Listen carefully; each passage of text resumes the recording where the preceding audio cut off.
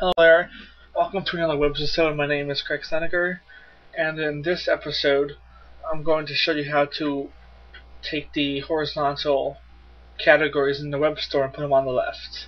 I've had a lot of people ask how to do this, so I figured I would make a video tutorial and show how.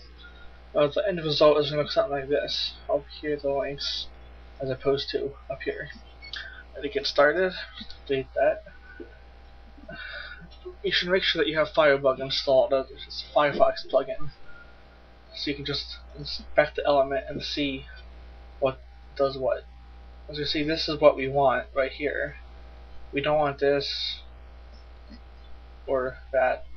If you hover over, you can see what HTML code is on the page. Now you can see it's the ID of product categories. So up here for IDs, you use a number sign and you just paste in the name of it. The first thing I'm going to do is float to the left by doing float : left. As you can see, everything's now aligned to the left over here.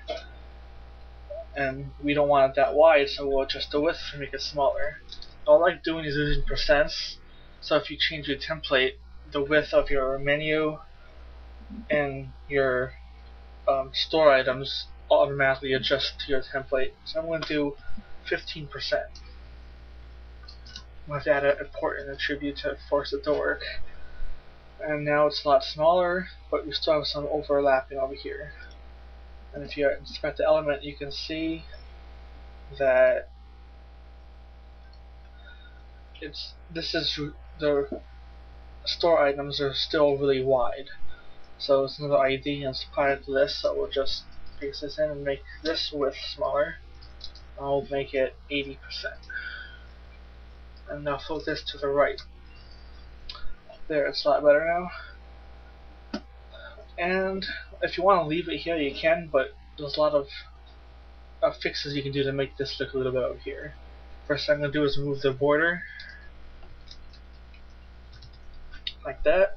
I'm going to just unnecessary padding, which is space around. You can see all the purple there, so we'll just remove that.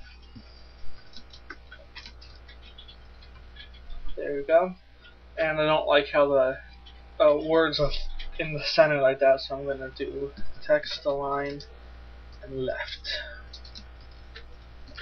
And again, you have to add a important attribute, which is just the exclamation mark and important, to force it to work. Alright, now we can customize the links a little bit by first, as we can see in here, each link is surrounded by a span, an HTML tag, which has a class of product category. So we just add a dot in product category. And first, I want to add some padding to it. So we'll do padding 3 pixels by 0 pixels. And do that.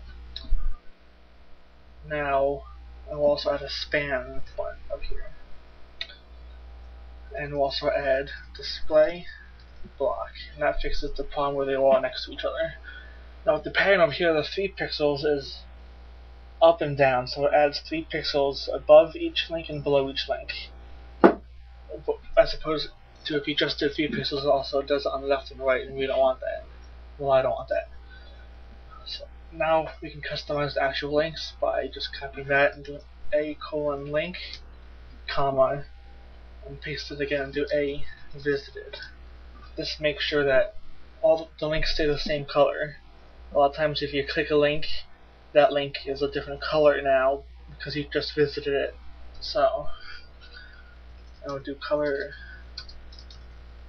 black. You can type in black or use a hex code.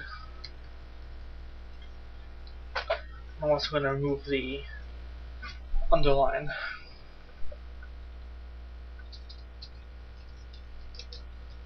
There.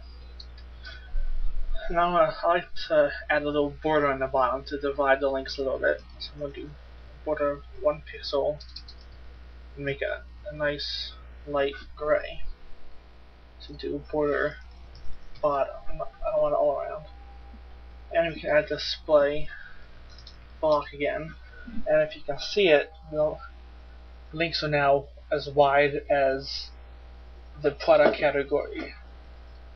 See, if you see the outline, the links all extended, so you can hover over just a little bit anywhere. Or if you take away display block, you can only click the actual text. You can't click over here anymore. So having the display block is really good, because that makes it easier to click. Okay, now I'm going to copy all this and paste a new line, and at the end of this add hover, to colon in between. Over here backspace the word link and add hover. And this is basically the style of links when you hover over them. I'm going to change the border color to black, and now you have a nice effect when you hover over it. And well, that's it for this tutorial. I hope you enjoyed it and learned a lot from it, and I'll see you next time.